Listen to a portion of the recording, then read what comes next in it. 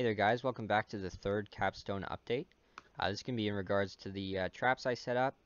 So I made a little room here with several traps. I set them up with some custom animations and also have them dealing damage to me on collision for most of them.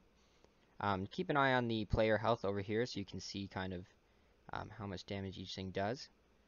So first off we have a classic swinging axe here. If you get hit with that, it does 10 damage or so. So you don't want to get hit by that. Pretty simple.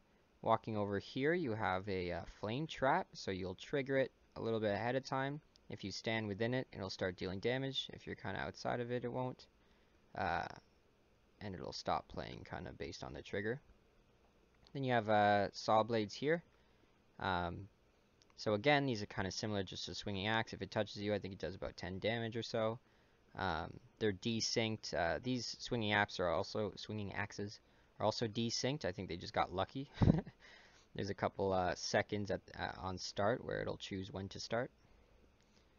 This is similar to the flame trap, but it's poison, so it does a little bit less damage than the flames, but once you leave, it continues to do a little bit of damage. I don't know if you could catch that over there. Then you have the electric grate, goes on and off every 4 seconds or so. It's safe to stand on without electricity, but then when it starts, it deals 10 damage every second. And then once it's off again, it stops. And finally, we have the wall there, which just tried to get me.